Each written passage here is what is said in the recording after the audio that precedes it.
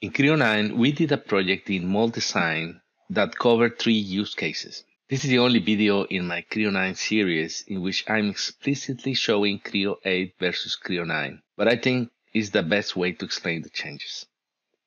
The first workflow is about the 2-volume split option.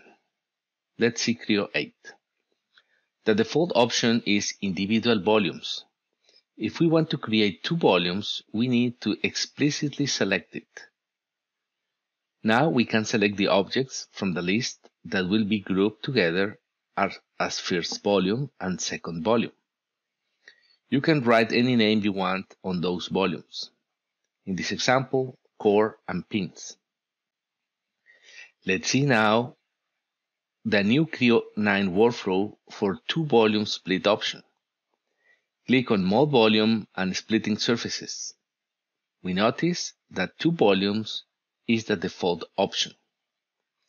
Now directly we can assign which portion of the mold design is going to the first volume and which ones are going to the second volume, core and pins in this case. The second workflow is about 1-volume split, which was not available in Creo 8. Having selected the references, when we select the 1-volume option, all the items we select on the list will be assigned to the volume we are creating. In this case, all the pins are now on a single volume split. The third workflow is about individual volume split. In Creo 8, select the references, the split volume and the split surfaces.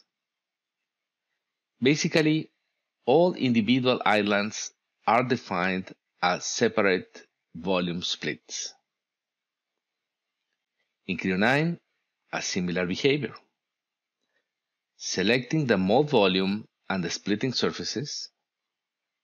Now you can see that is not the default option. We need to select the individual volumes option explicitly. Clicking OK will create all individual volume splits. With these changes, we remove existing limitations and add more clarity and control when defining mold volumes. Thank you.